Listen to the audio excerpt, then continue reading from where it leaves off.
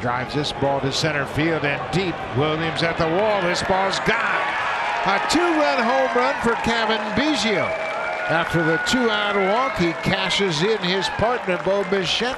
Home run number 14 for Cavan, and the Blue Jays have the lead. Tell you what, get used to that.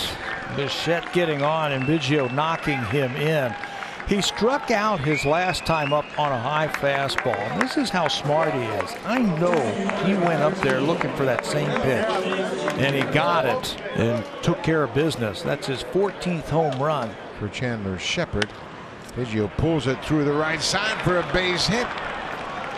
Cavan's second hit. Ripped, another base hit, maybe two.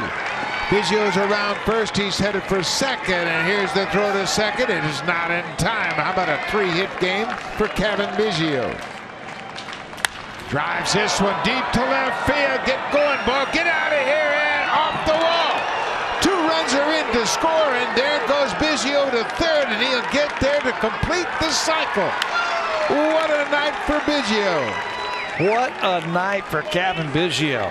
He struck out in his first time up, then homered, singled, doubled, and now he triples. We were saying right center field, we'll take left center field.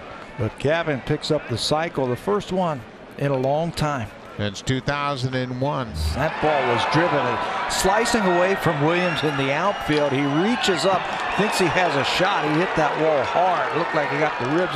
In no way they were going to throw him out at third base. 2 more RBIs.